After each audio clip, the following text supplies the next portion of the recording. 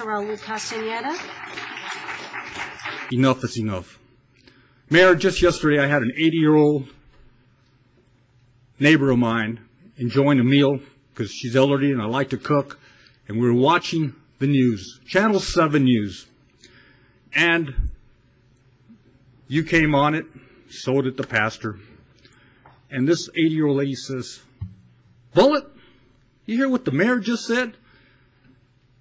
He's saying us El Pasans are stupid, that he's smarter than us. He's above the law."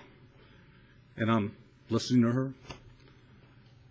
I said, "Ma'am, calm down," because she wanted me to bring her to city council. I said, "No, if I bring you down there, you'll get arrested, because I know how you are. You stay at home. I'll bring this up to the mayor." But Mayor, maybe might be time to step down.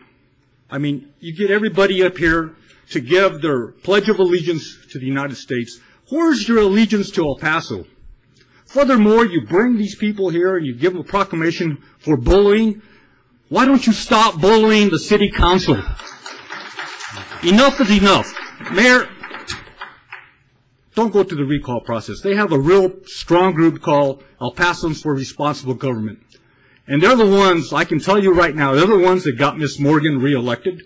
They got Dr. No elected, and they will definitely get you recalled. But don't embarrass yourself. Just step down, get on your Harley-Davidson, strap your guitar behind your back, and go back to your hometown.